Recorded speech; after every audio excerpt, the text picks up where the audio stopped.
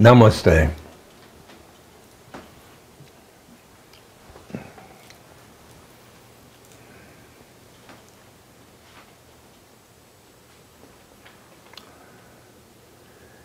This is Ram Dass, and we are going to have fun.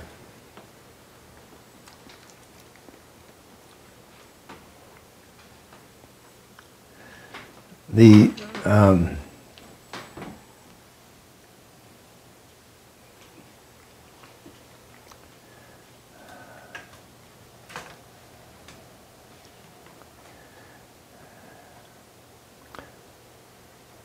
Maharaji, in 2 days, gave me instructions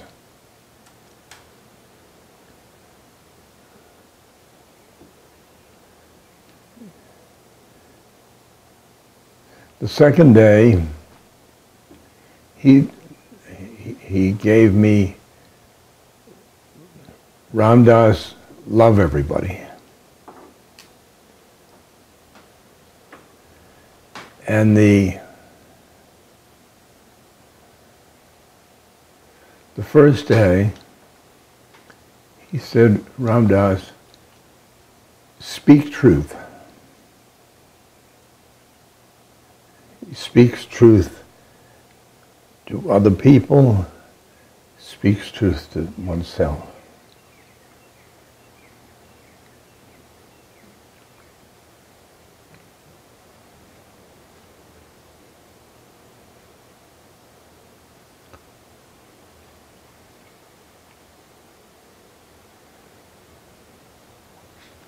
Love everybody. We've been learning to do that for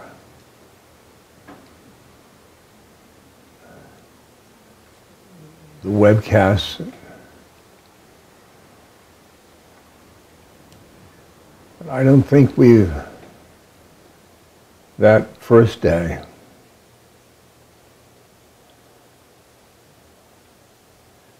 I met a person recently.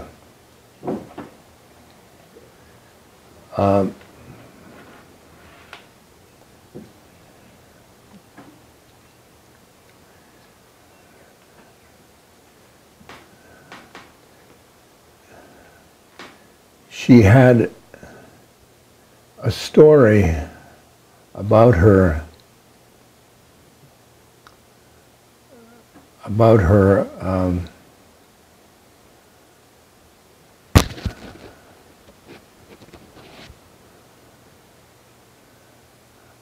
her sadhana, and it wasn't true, and she was caught in a web of lies to get her to God. And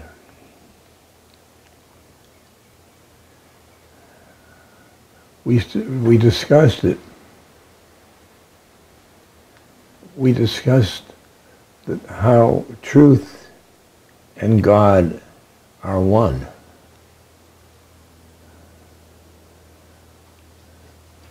And you can't approach truth with untruth.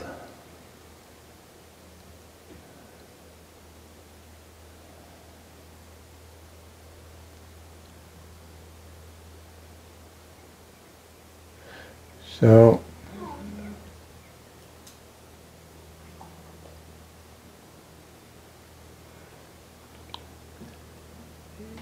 if you're going to undertake sadhana and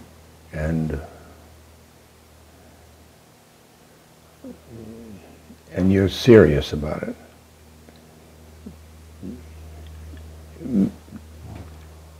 truth to it all, but truth also inside. Truth inside.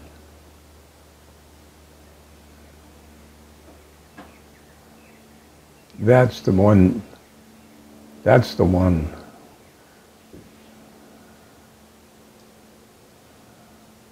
We concentrate on.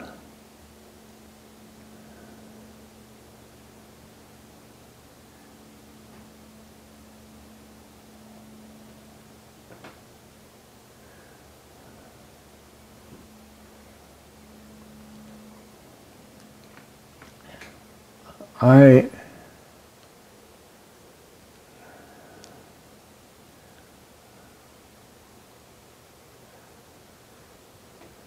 love everything. I've told you that.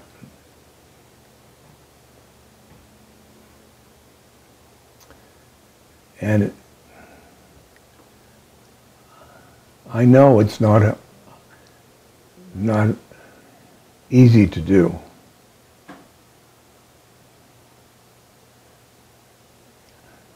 And somebody comes up and says, I love everything. You can almost tell it from the tone of the voice that they wish they could tell, wish they could love everything.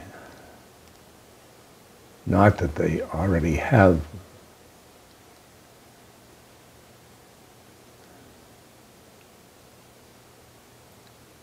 So just try to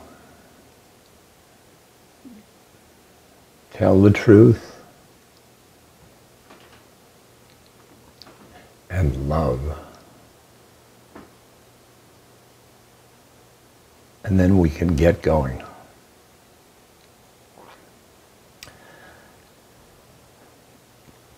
The rest of the program will be your questions about anything you want. And I'll try to give answers.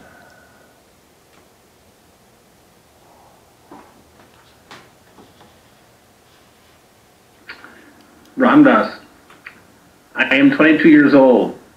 All of the people I am friends with are interested in drinking and staying up late and chasing girls. I have had my share of this, and yes, it is fun, but how do I find people who are working on opening their hearts? When I am around my old drinking buddies, I'm not truthful anymore. How do I let go of the old friendships and build new ones with people who are on the same path?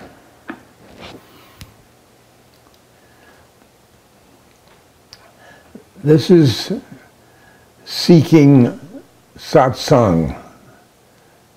Satsang, which is truth goers. And it's not easy to get rid of old friends, nor is it easy to find satsang.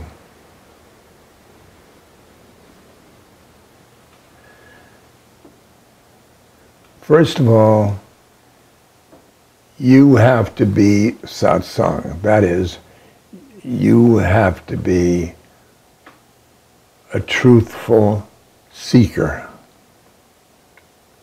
That puts out vibrations that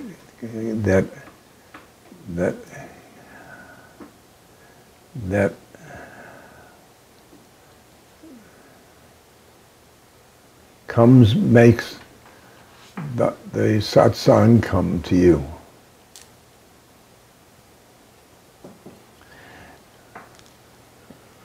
First of all, there may be a bulletin board someplace, or a storefront that will have a list of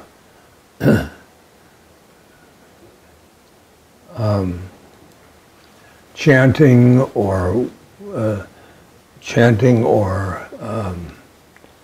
meditations or spiritual talks or things like that. you hang around those places and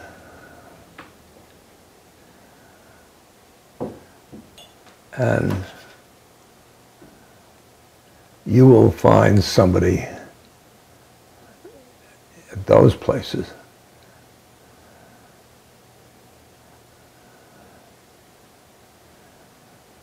Or you can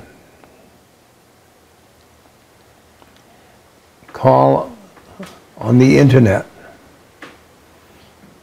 and say what you want, and there will be people like you that are wanting the same thing.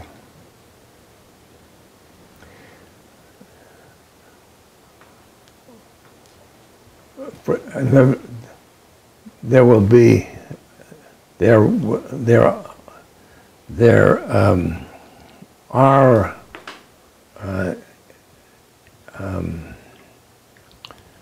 website.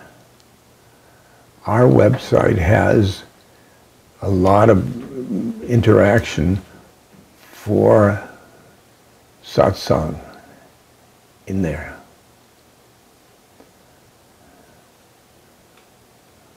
Okay, next. Thank you. Ramdas, is it at all possible or practical to pursue a spiritual path while going to university and living a normal life in America? Or does one truly have to drop out of society and immerse themselves in a complete holistic environment, like living and practicing under a guru in India?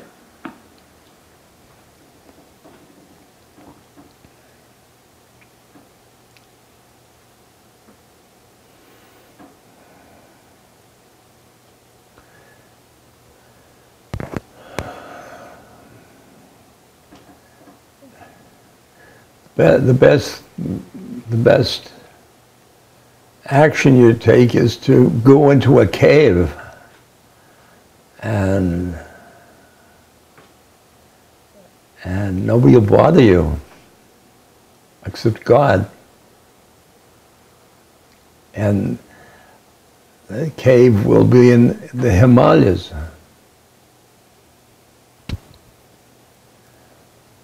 But I think most of us are social beings. We have to make a living. And we have to go in the marketplace.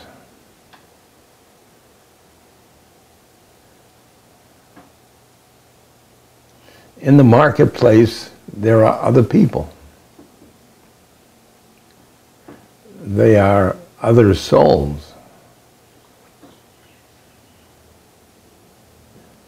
That is, you are surrounded in college or the marketplace with other souls. With other souls. And they might not recognize their soulship, but you recognize them, and they will be satsang for your heart.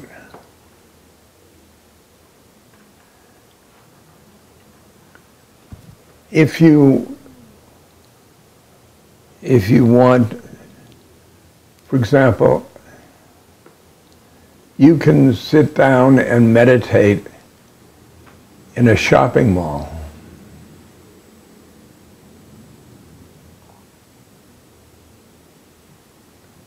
If it is that you don't want anything that the shopping mall has to give,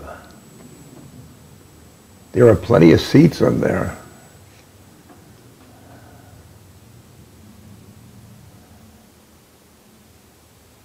And there are plenty of stimulation for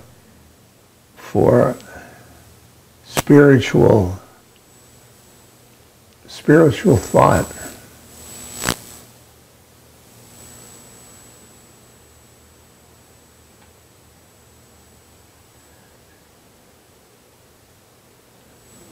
It'll be, for example, at university,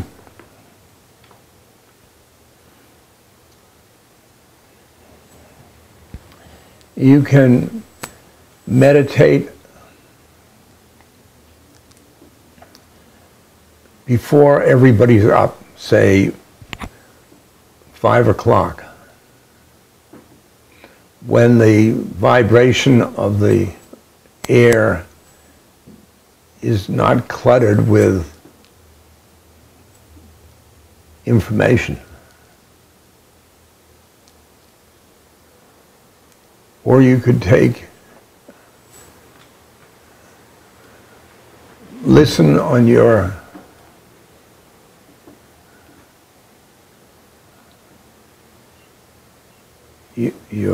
recording device, listen to tapes of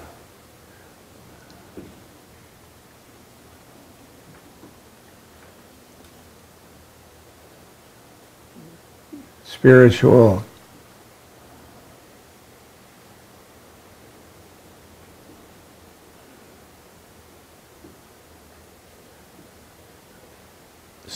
teachings, or listen to music. Music, for example,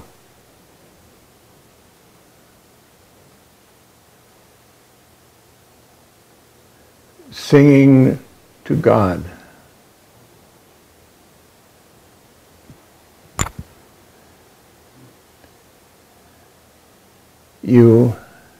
There are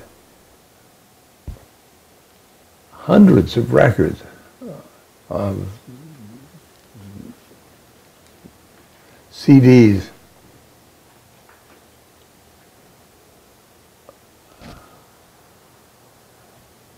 Hare Krishna, Ram, Ram, Ram. All of that will bring you into the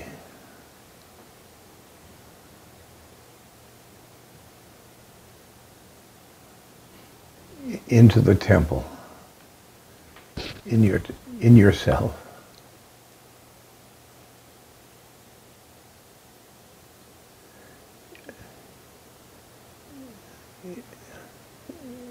It matters nothing at all what your environment is.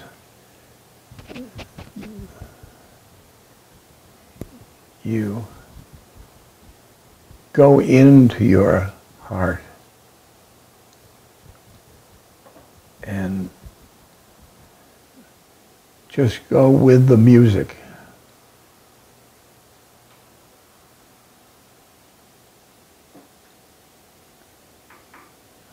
Go with the sound of God's name.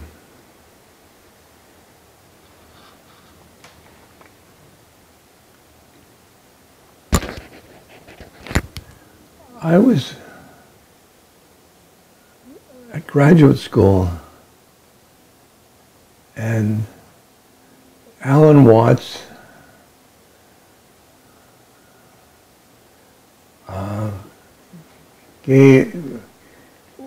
had a program Sunday morning on the local radio station. And I found that my church, and it didn't take away from my graduate studies, and the graduate studies didn't take away from Alan either.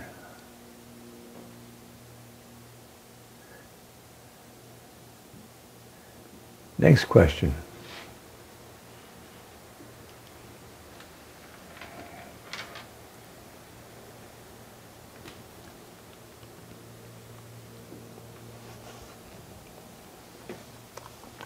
Good.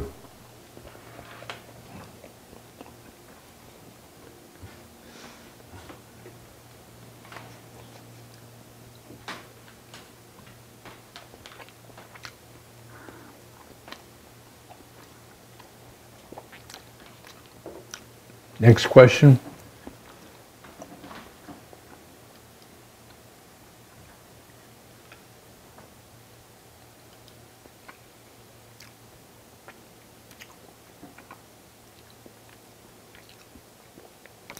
You don't have to stop so I can eat. Just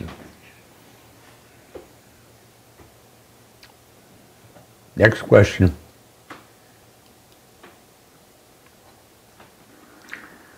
Thank you.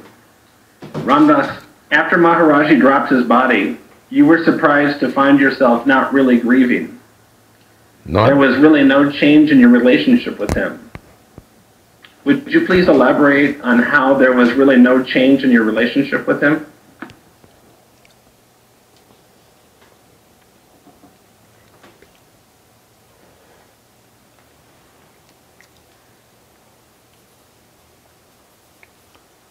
I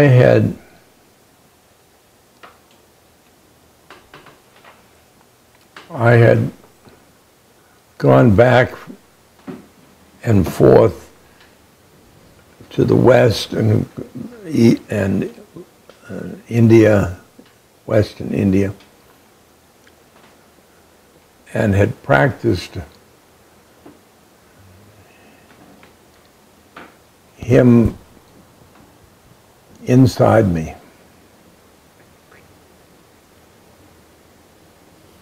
And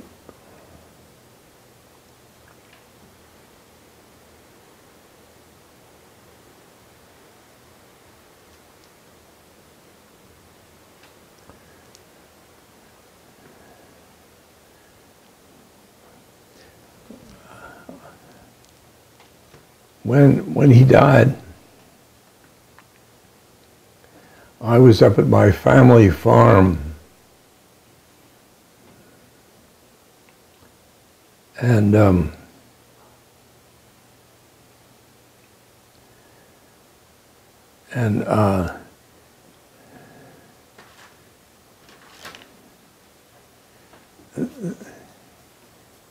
in India, when somebody dies, they say he dropped his body,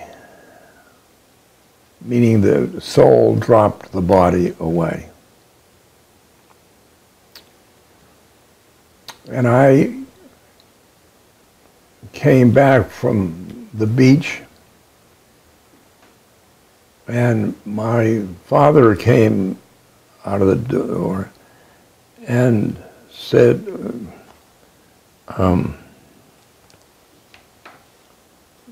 you have a message from India.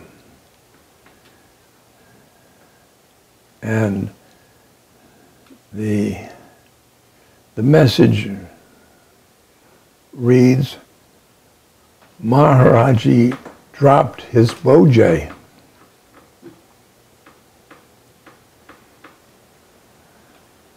Neither of us knew a bojay.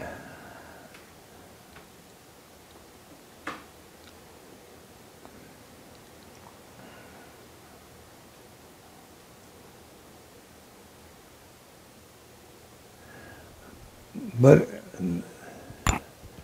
thereafter, calls starting to come in that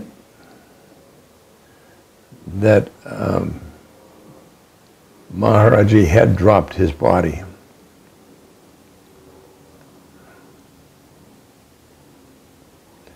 And I invited people up to the farm. There was a sense of mourning, but people were crying all around me.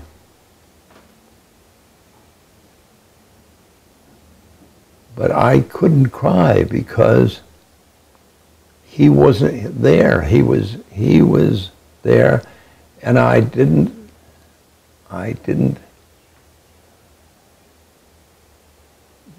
associate his body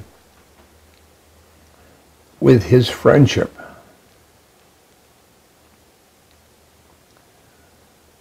With our soul friendship. And I tried, I said to myself, come on, cry.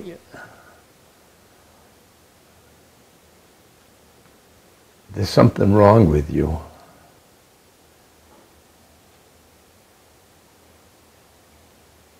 And then,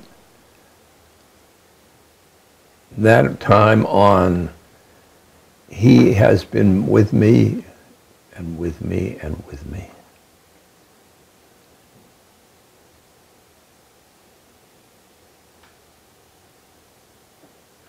Now,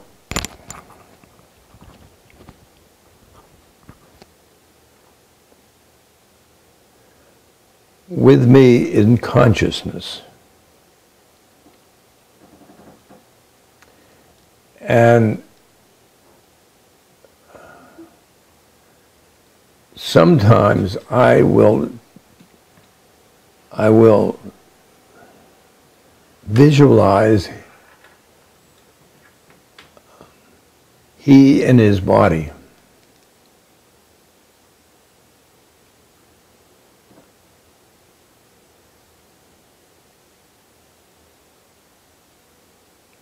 But usually it'll be just a presence. And then I climb back into my imagination, and we imagine our interaction.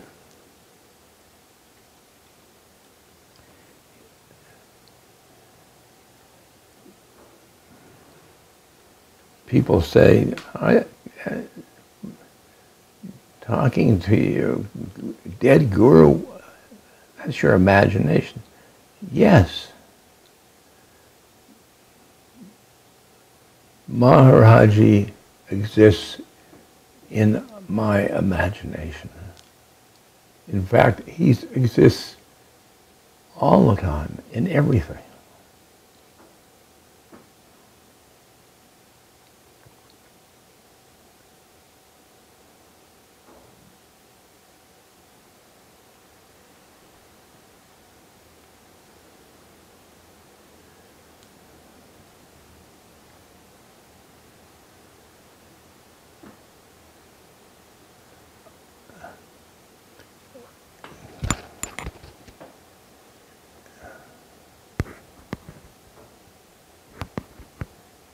And when he was in his body, I felt distant from him when I was in America, because he was in India. But now I just feel he's right here.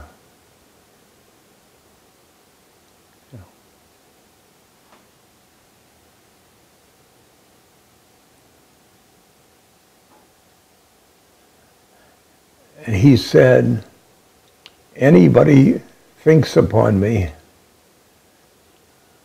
I appear.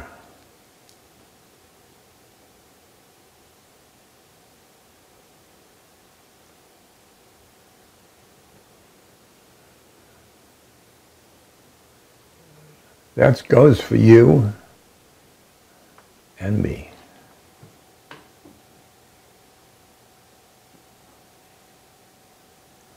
Next question.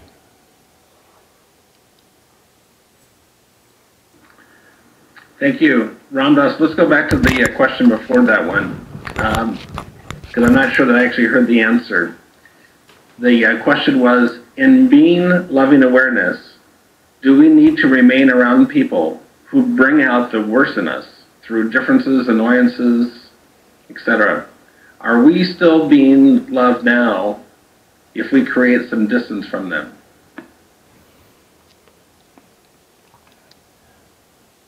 I didn't even hear that question before. I guess we were... Okay.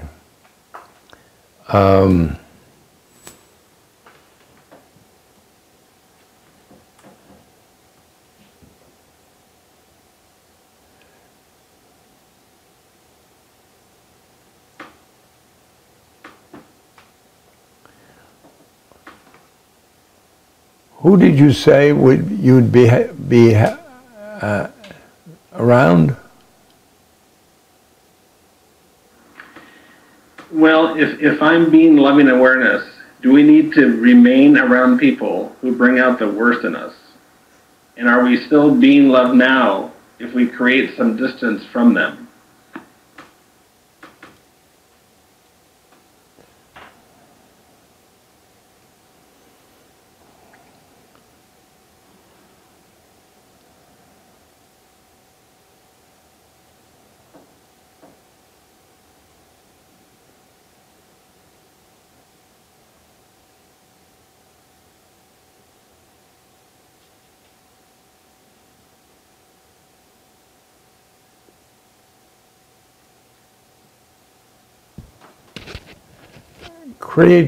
Create some distance, you say. That would be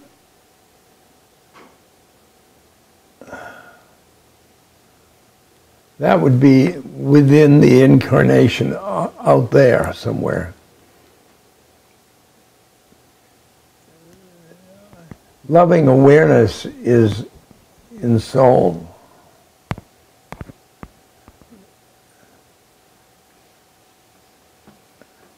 And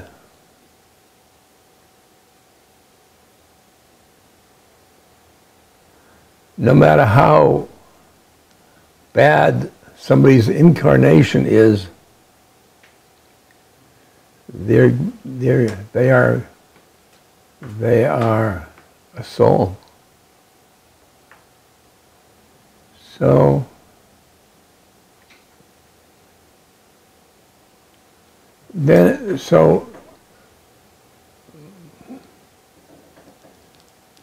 your ego creates tension or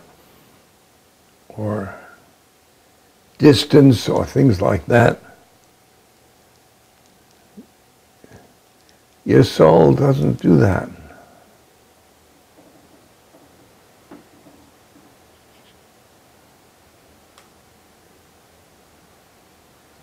Your soul is in an ocean of love.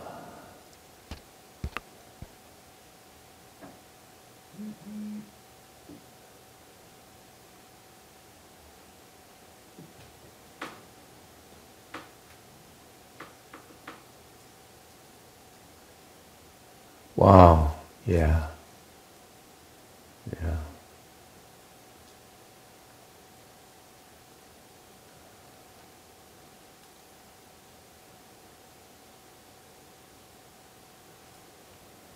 Yeah.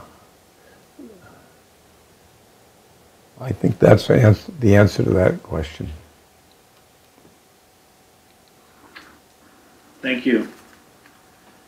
Ramdas, when someone is labeled mentally ill and they cut off communications with everyone, is this a warning sign that they're getting worse?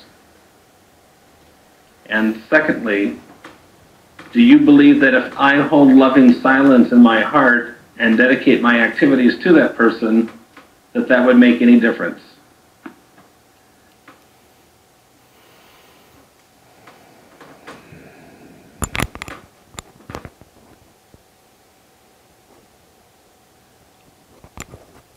Well, certainly